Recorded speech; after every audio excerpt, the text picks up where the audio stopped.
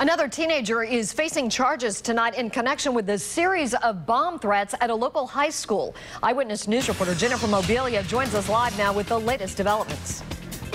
Susan, one day after police announced the arrest of 3 Woonsocket High School students, we've learned a 4th student is now in trouble with the law. Woonsocket police tell us a 14-year-old girl was arrested today. She's charged with making a bomb threat and conspiracy. As we first reported yesterday, 2 other minors, a boy and a girl, are also facing charges, as well as 18-year-old Khalil Oliver. This after 4 fake bomb threats at Woonsocket High School in about a week caused the school to be repeatedly evacuated and searched by bomb squads, not only disrupting classes, but also costing the city about $100,000 for the emergency response. The superintendent told us yesterday this is a serious crime with serious consequences. They knew the extent of this, and they knew that we were serious.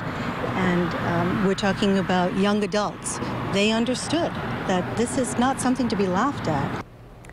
Woonsocket police tell us social media was used to help identify the suspects. They also tell us the investigation is ongoing and that more arrests are expected. I'm Jennifer Mobilia, Eyewitness News.